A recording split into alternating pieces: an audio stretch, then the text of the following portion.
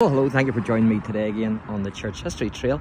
And where we are is we're in Kilkeel, and we're actually outside the Rever's house, which is the Schomburg Ulster Scots Centre, as you can see. And it also says there the Schomburg Society. And of course there's a wee museum in there. And where we are actually is we're outside the old church here at Kilkeel, as you can see. Now, unfortunately, we can't get in because the building, actually, you get the key from the building in there for the graveyard, and it closes at 3. And so I wasn't here until later. But there's a wee board here, and it's the Ulster Scots, or the Kingdom of Mourne. And I'll read a wee bit out of it. I'll not read it all to you. But it says here, Kilkeel, once known as Kirkeel, I think that is. Kilkeel, meaning Church of the Narrows, takes its name from the old church that overlooks the town, which is this church here. And then it says the building which dates back to the 14th century, 1300s, and predates the Reformation, was the principal church in the area, having a measure of authority and a group of local churches. The arrival of Scottish settlers to the Kingdom of Mourne at the time of the plantation of Ulster and during the course of the 17th century brought many changes to the area, including for a time the name of the town itself.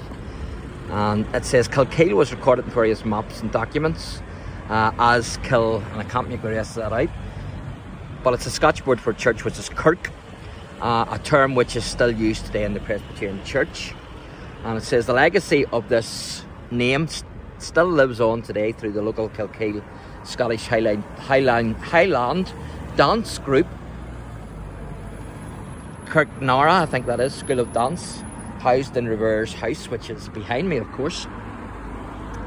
And says there the Scots changing the landscape, and says there by the end of the 17th century the Kingdom of Mourne had seen many waves of Scottish settlers whose arrival made a huge impact on the local area.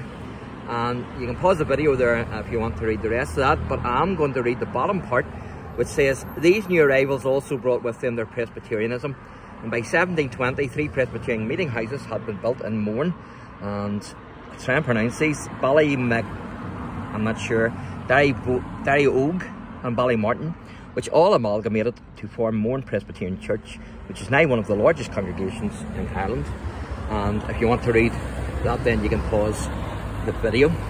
So this is how you get in, but you have to get the key from the Revere house, and as I say, they're closed, unfortunately. So, but what I can do is I can zoom up and let you see the church. So that's the 1300s, that church. That's where it dates from. Isn't that fantastic?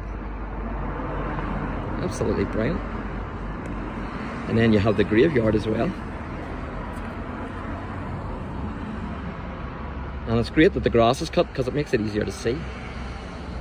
So it does. So there you go.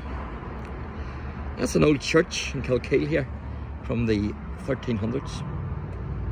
Amazing.